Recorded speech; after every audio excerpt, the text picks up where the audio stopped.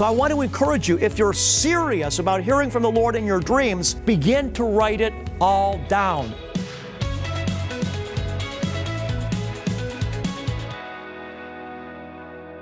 Beloved, this entire series is available on our website or through the 800 number at the end of the broadcast. There's much rich, deep teaching here. I'm currently in this series talking about how we can walk closer with God through paying attention to the dreams that the Father gives us as we're sleeping at night. I've already laid a total scriptural foundation for this in my earlier broadcast. I'm not going to review all the examples that I've reviewed, beloved, in the last several weeks. I simply want to say this now because I've laid the foundation already.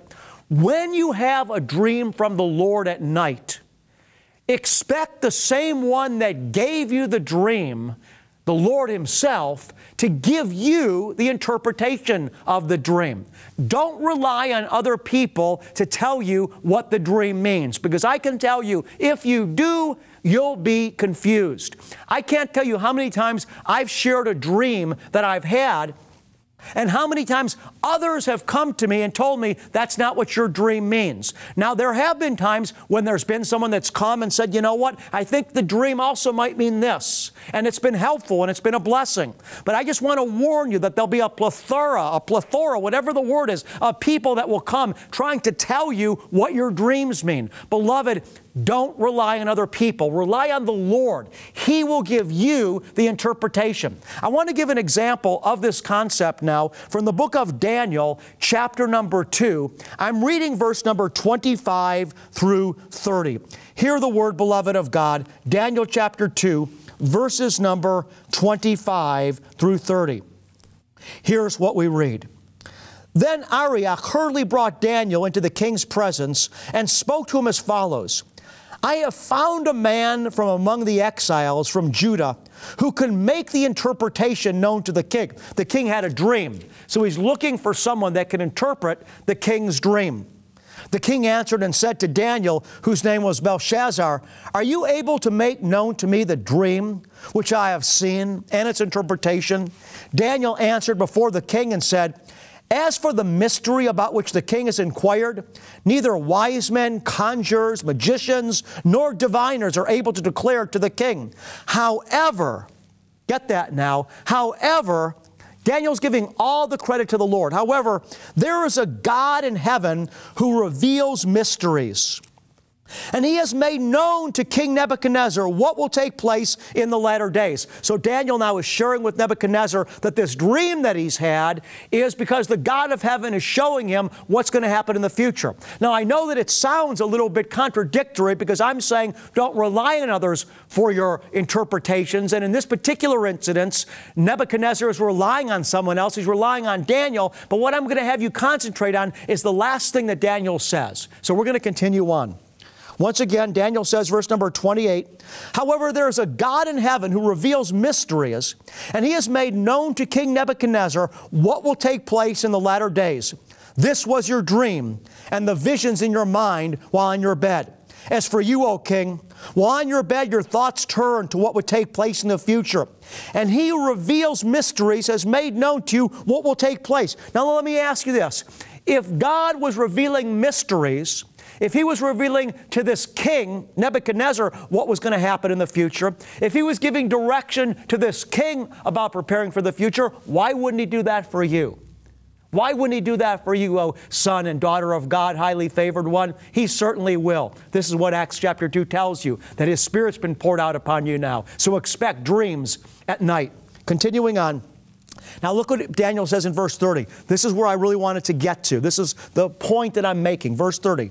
But as for me, Daniel says, this mystery has not been revealed to me for any wisdom residing in me. Daniel says, this mystery hasn't been revealed to me because I have the ability to interpret dreams.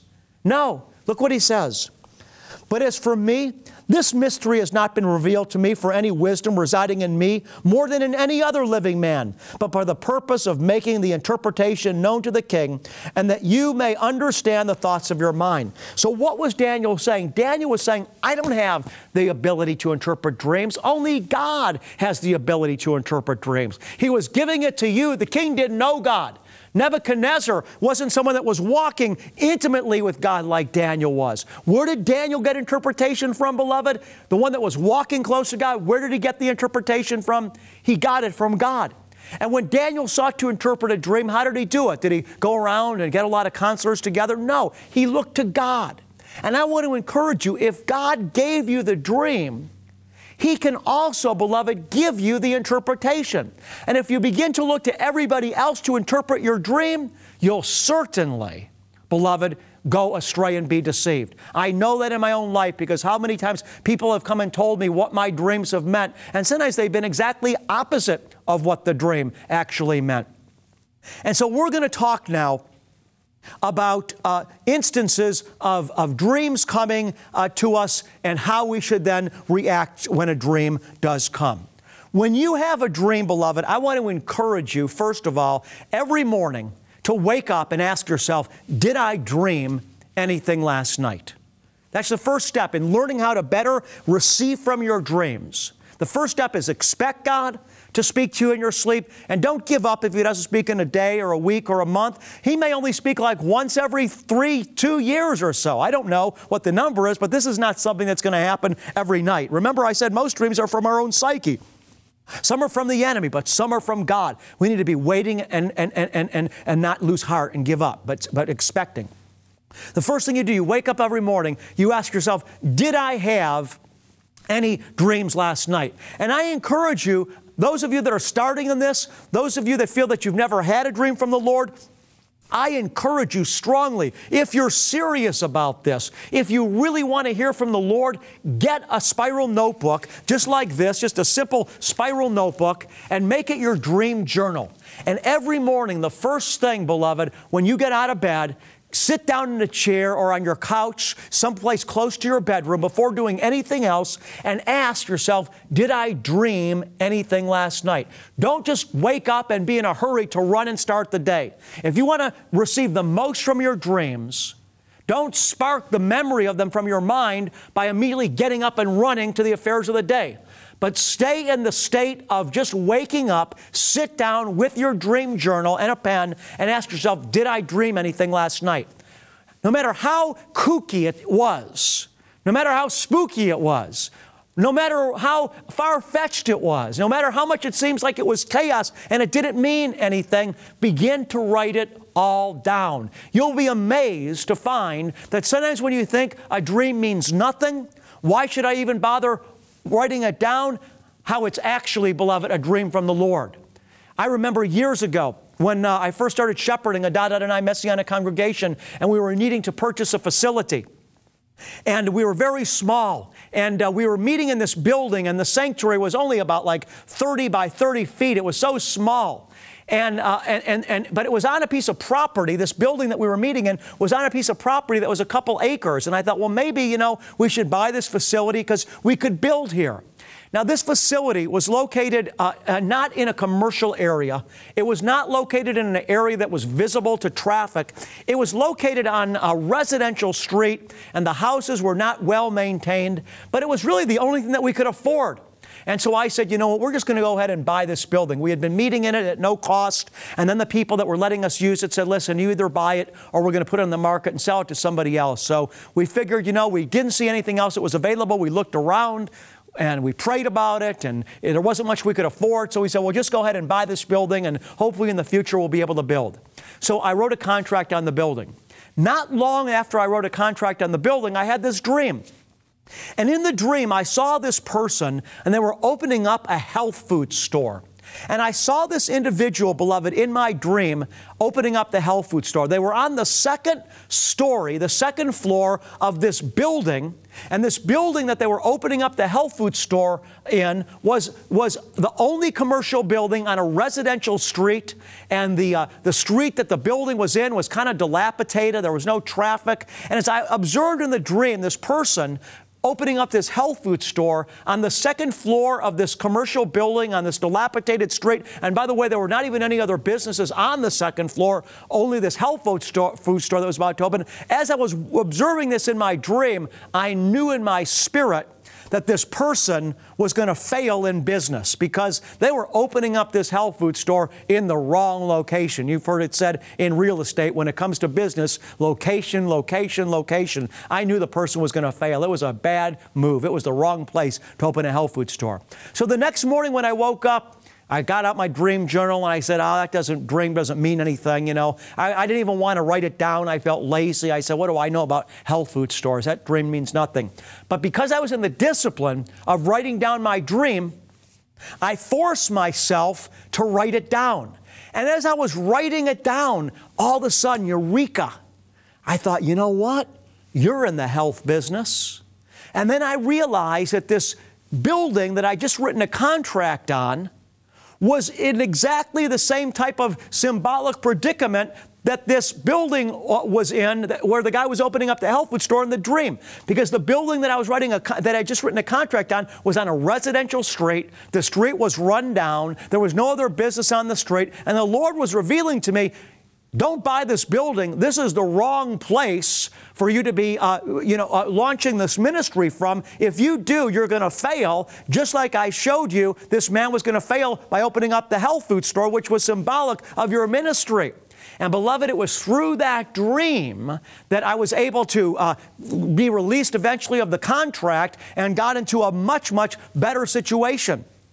But if I would not have forced myself to have the discipline to be writing down my dreams, even when I felt it didn't mean anything, beloved, I would have missed it. I would have bought the building. I already had a contract on it, and I would have been locked into a place that would have resulted in failure. So I want to encourage you, if you're serious about hearing from the Lord in your dreams, get a discipline going of waking up every morning with your spiral notebook, writing down your dreams, no matter how far-fetched or how much they seem to be of no consequence, and you'll be surprised to find that some of those dreams that you think are of no consequence are actually very important.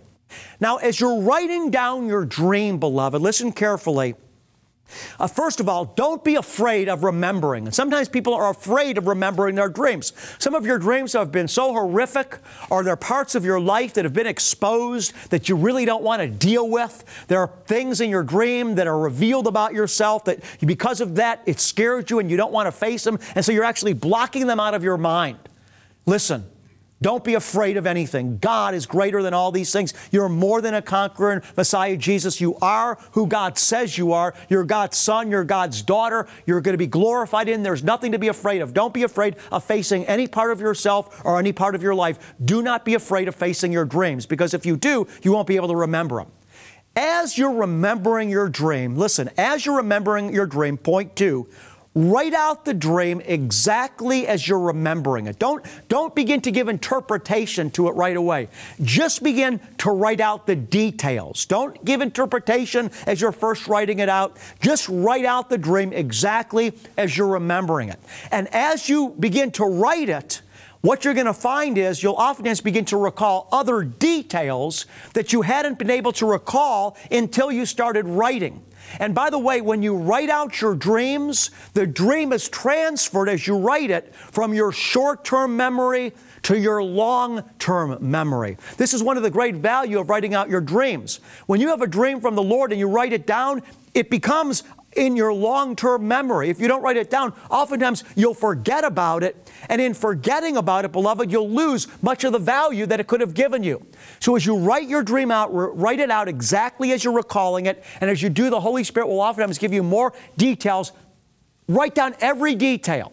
Take the time to painstakingly write out every detail, because every detail has a meaning. It's all there for a reason. Even though sometimes you'll never know what the reason is, write it out.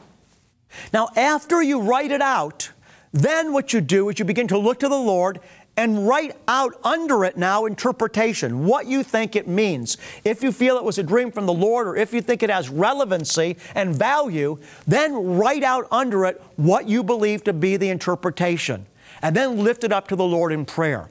What you'll find is oftentimes you will have the correct interpretation right away. But what you'll also find, beloved, is that sometimes your interpretation may not be accurate.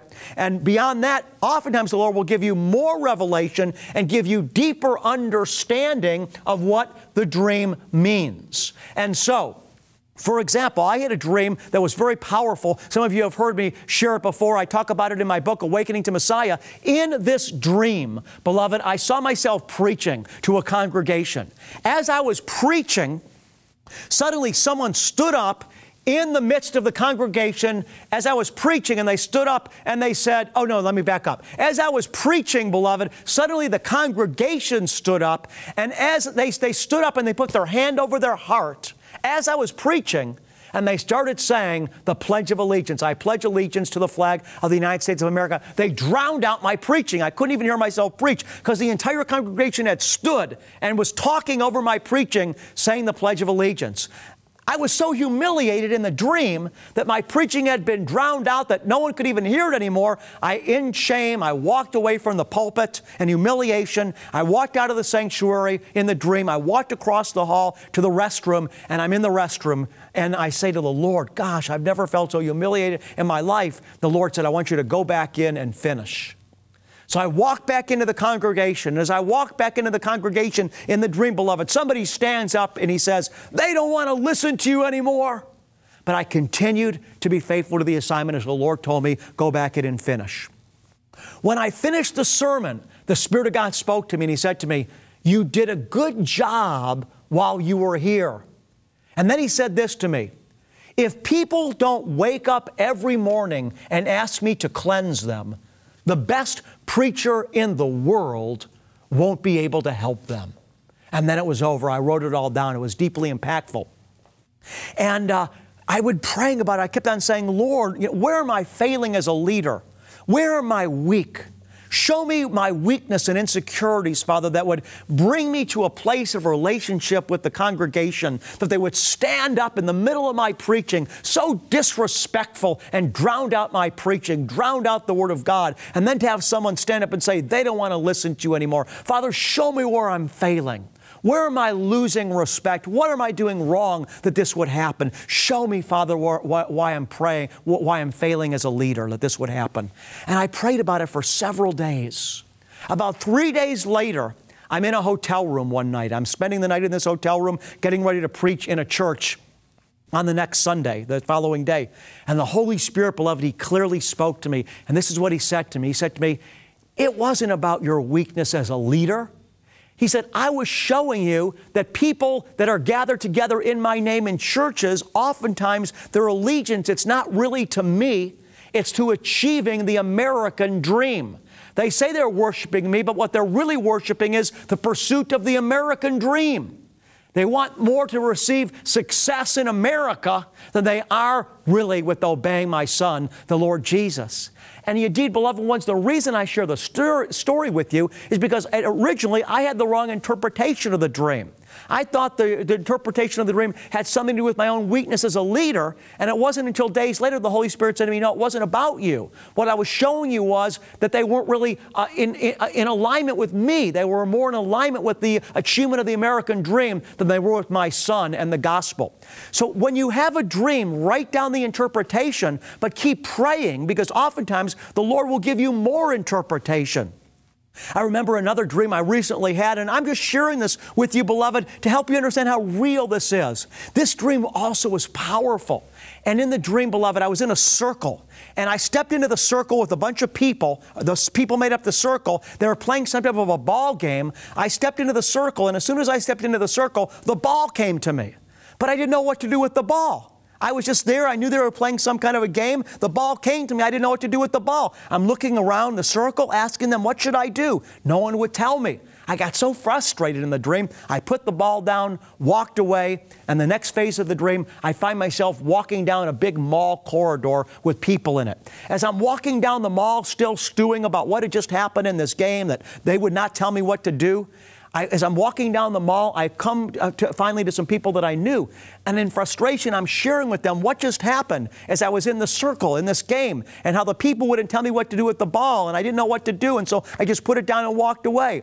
And somebody said to me in the mall that I was sharing this with, what was going on was this. You were supposed to feel what was going on with the rest of the people in the circle. And when you felt what was going on with the rest of the people in the circle, when you felt the group, then you would have known what to do with the ball. And it greatly impacted me. It really impacted me because the Lord was telling me, when you lead services, I want you to really focus on, when you're leading your congregation, I want you to really focus on what I'm doing with the people. And when you're sensitive to what I'm doing amongst the people, you'll better be able to know what to do with the ball. You know, having the ball meant being in control. You'll better know how to lead the service. And beloved, it was cutting. Since that time, there's even been other revelations that have come to me about that specific dream. And sometimes people can add to the interpretation of the dream, but just be careful that you don't accept someone's interpretation just because they tell you something. Always get confirmation in your heart from the Lord. Beloved, dreams are real.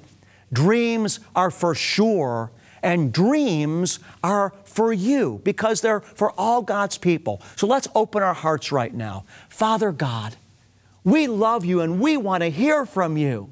And so, Father, we ask you to prepare us, Father God, to sanctify us, to hear from you in our dreams at night.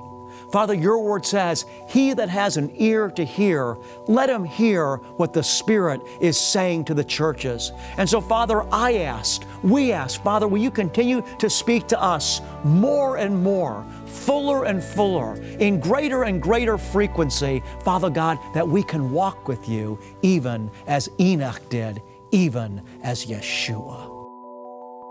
Thank you for watching today. I hope that you were built up in your spirit through today's teaching. Some of you may not be aware of some of the other things Discovering the Jewish Jesus is doing.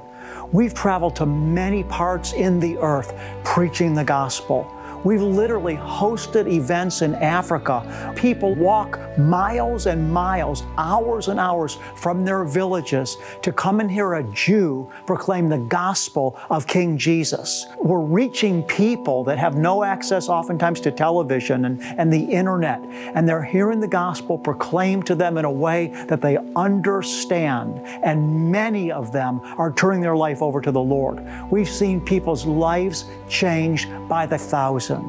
I want to ask you today, if you believe in what we're doing, you believe in the message that you're hearing, you have a sense in your spirit that Rabbi Schneider is a true servant of God, I want to ask you to financially support my ministry. We need your help. We can't do it without you, beloved one. Even the making of this video, it costs money in terms of the cameras, the staff, all the different things that we do. And so together, we make a difference. The people of God go together. You may not be able to go to some of the places that I go, but through supporting me, beloved, you'll have your portion and your reward because lives will be being changed because of your participation with us. The scriptures tell us when people are servants of the truth, we should support such men as these. So I want to thank you today once again as I ask you for your financial help. I believe, beloved, your help will make all the difference. I love you. This is Rabbi Schneider saying, God bless you and shalom.